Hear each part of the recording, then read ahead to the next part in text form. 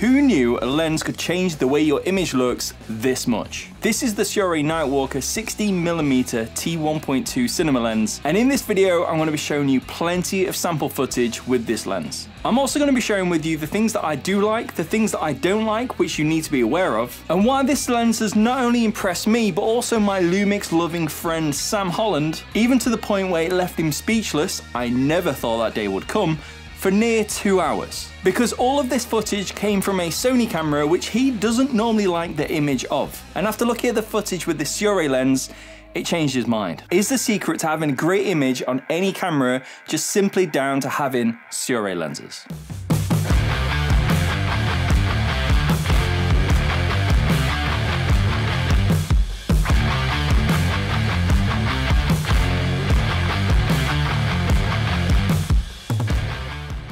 So the Nightwalker 16mm is a cinema lens that fits any camera which is APS-C Super 35. For example, the Sony FX30, which is what I've been using. The field of view that you get from this 16mm lens is the same as a 24mm lens in full frame. And this lens and the rest of the Nightwalker lenses are also available in MFT, RF, X and L mount lenses, so if you don't shoot Sony like I do, it's not the end of the world, there's an alternative. Now my first impressions of getting this lens out of the box genuinely was that the build quality is exceptional. The outside of the lens is made from metal and it's also got a metal rear mount. Iris control at the back of the lens and then the focus ring towards the front. However, one of the things I did notice is that it's got no weather sealing gaskets at the back of the lens. Now for all those people who like to be aesthetically pleasing with their camera gear, this lens is available in two different colours. You can either have it in the black like I've got it, or you can have it in the metal grey. And overall, this is possibly one of the best, well-made quality lenses that I've held for the price that you can get it at. Sirui by no means held back when designing this lens. Like many other cinema lenses, the iris and the focus markings are visible from both sides of the lens. Both the focus and iris ring have teeth going all the way around, so you can easily attach any of your focus pull-in or other iris controls to the lens, and you will be pulling focus with this lens because it is just a manual lens. No autofocus system in a camera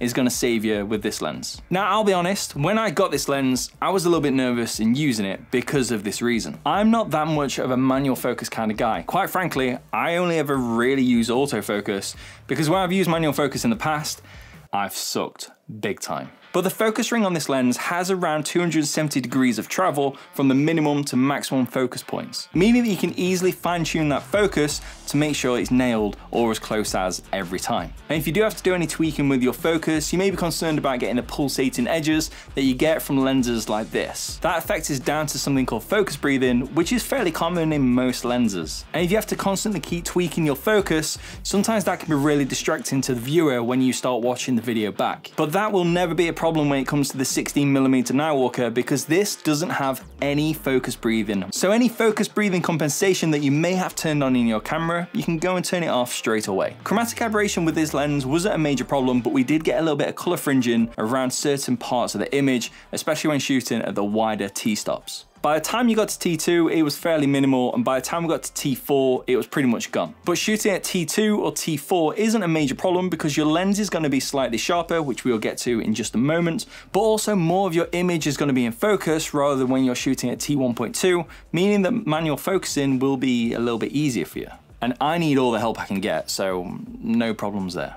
Alongside other cinema lenses, this lens doesn't have any image stabilization built in, so any kind of image stabilization is going to have to come from your camera or a gimbal if you choose to use one. Now when it comes to things that I don't like about this lens, fortunately the list is fairly short. But this is something I do need to mention, and if you've ever used any of the other Nightwalker lenses, what I'm about to tell you probably won't shock you. The lens wide open at T1.2 isn't exactly tack sharp. Looking at some of the stills from the camera, around the edges and the corners, your image does seem to go fairly soft. However, like most lenses, as you start to stop down on the T-stop, your sharpness does come back. But other than that, there isn't really anything bad per se to say about this lens. And the sharpness, or lack of, that I've just mentioned may not actually be a bad thing. I'm not going to deny that it's disappointing, but at the same time, cinema lenses aren't exactly known for being the sharpest out there, but it's all about the color reproduction that you get from the lens into the camera. And that right there is where this lens shines. Looking at all the footage that I've shot with this lens,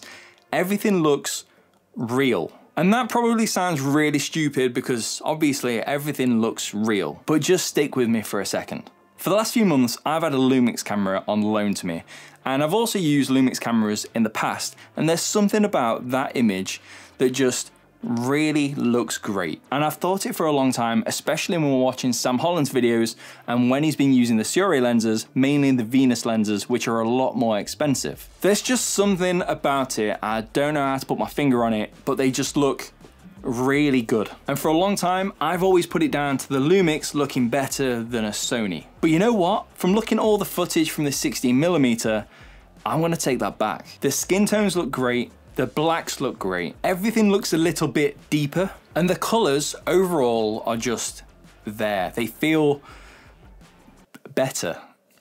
I don't know. But let's speak to the man himself that constantly reminds me every single day of my life that Lumix is better than Sony. It does look nice. It looks clean. Like, I've used a bunch of different Sony cameras on numerous different occasions. I've done loads of side-by-side comparisons with cameras such as Canon, Lumix, Blackmagic, all sorts. I've never liked a Sony image in terms of colour and a little bit of the image. Looking at this image, using the Sirui lenses, the colours are stunning. This looks as good as a Lumix camera in my opinion. And that's a big statement for this boy to make. Yeah. Maybe it's the Sony lenses that make Sonys not have good colour, in my opinion. When I say not have a good colour, I mean not have the colour that I prefer.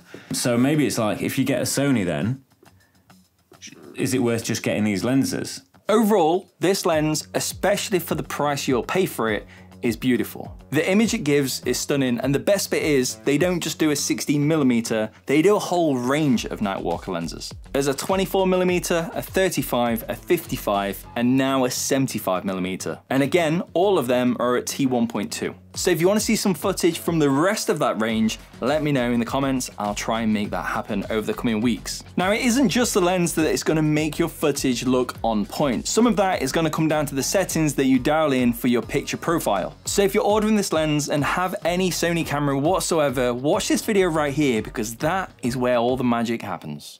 See you soon.